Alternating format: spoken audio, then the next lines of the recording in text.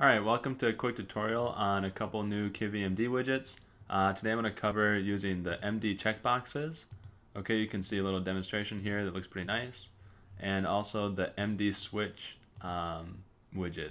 So both of these are like on-off state type widgets. Okay, so let's go ahead and get to the code and see how to implement these.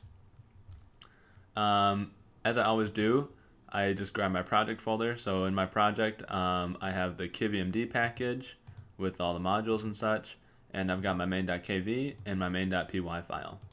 Okay, so here's my main.py file. All I've done is instantiated my app. There's no logic in here at the moment. The only thing I've done is imported the theme manager from the KivyMD.theming package, and I've instantiated the theme manager in my theme_cls variable. Okay, so in the KV code, this is where we will work the magic. Today I just have a box layout and a little bit of padding. So I just have a container pretty much to put my widgets. The first thing we're going to work with is the MD checkbox. So I'll go ahead and create an MD checkbox, and let's just see what it looks like. You can see here I've got my MD checkbox, and we've got this kind of weird thing going on where when I click it, it takes up, or the ripple behavior, the effect goes to the whole space that the widget's taking up. So that's not really what we wanted. So what we could do is we could change the size hint. So we can make the size hint none, none. So no size hint for the width and no size hint for the height. And then I can put size, so I can actually specify the size. And I'll say maybe DP40, DP40. So now if I run it, you can see now it's down the corner because it's not taking up this whole large area. And when I click it, the ripple behavior is much smaller. It matches pretty well with the size of the widget now. Okay, so you can change, so the ripple behavior goes and it fills out the whole size of the widget, so you can change just the size of the widget to fix that. Okay, so there you go, changing the size of that. And now we can say active is true. So active basically is whether or not the box is checked. So now if I run my app, it should start checked here, and I can uncheck it. All right, and active, you can work with the active variable as kind of like a function. So you can say onActive, and then whenever this whenever the checkbox is activated or deactivated, it'll call this onActive function. So maybe I'll say print self.active. So now anytime you click it, it should print whether you've turned it on or turned it off. And this will just be a Boolean true or false. So if I go over and run my app again, so it starts on, so if I click, I should print false because I'm not active. So this is how you would use your checkbox like in an app. Anytime they click it, you would say like put some logic in here to turn off a feature in your app or something. And if I go turn it back on, you can see it's true. So you work with this active attribute of your checkbox. Okay, so there you go. We've covered the MD checkbox, and now let's go over the MD switch. There you have it, and I'll just instantiate that, and we'll see what that looks like by default. Okay, here we are. We've got this nice slider now. The little thumb here is a little bit screwed up.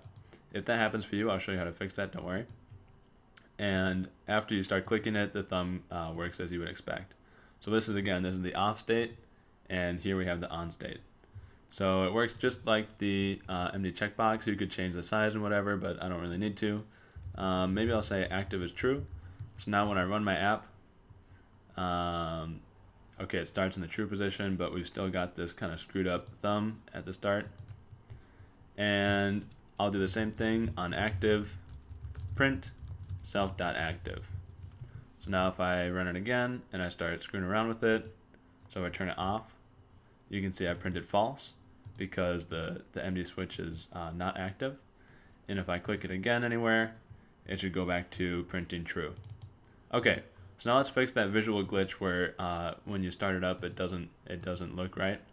To do that, we're going to import the clock module. So from kivy.clock, import the clock class, and now def on start.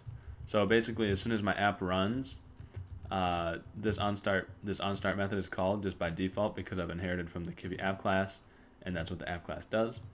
So I'm going to clock.schedule once, and then I'll say I need to give my switch an ID actually.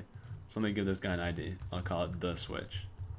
So I need to reference the switch and sort of update how it looks, because what happens is the switch is instantiated and it's made before the rest of the interface is kind of finished being made, and so it ends up putting the thumb in the wrong spot, something like that. Okay, it's a little bit complicated. So what I want to do is I want to reference my switch. So self.root.ids. What do I call it? The switch. Okay, so I'm referencing root, which is my box layout here, and I'm getting the IDs from root, and I'm referencing the switch. That's why I have root.ids.theswitch. And now I'm going to call this underscore update underscore thumb function, and I'll pass 0. So you don't call the function like this, just pass the name. So what I'm doing here is basically that on the next frame after starting the app, I want to call this update thumb function, which basically redraws the thumb. So it'll fix where the thumb is drawn, or sorry, it redraws the whole switch. Okay, and then I just want to call it immediately after loading the next frame. So now if I run it, you can see that, boom, my thumb has automatically gone to the right spot.